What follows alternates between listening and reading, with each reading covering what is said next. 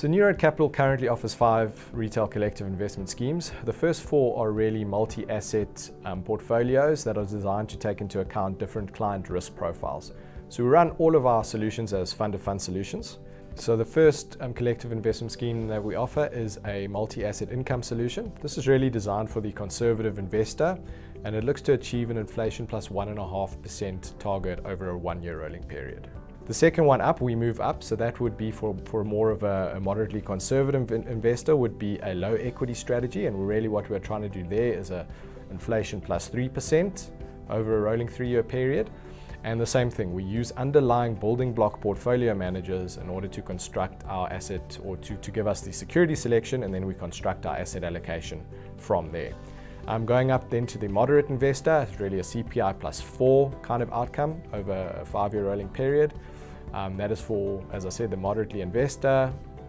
And same thing, so we're really using underlying building block portfolios in order to construct our asset allocations. And then the fourth portfolio is a moderately aggressive solution, which would aim as a CPI plus 5 over a 7-year rolling period. So all those portfolios are designed with an outcome in mind, so our portfolios are outcomes focused.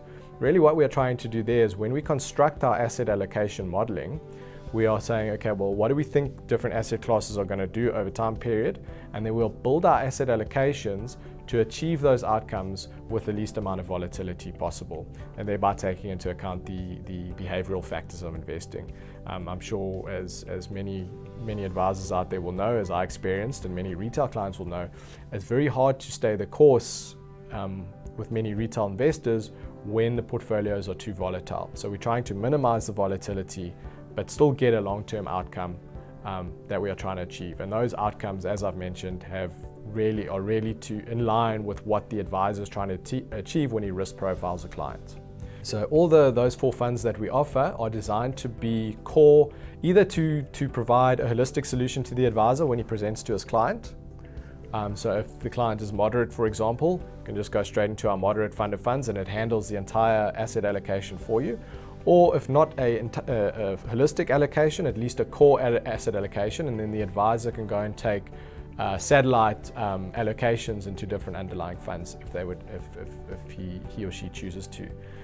Finally, the 5th fund is a global flexible mandate, and that fund is really an asset swap fund to get exposure to different offshore asset classes.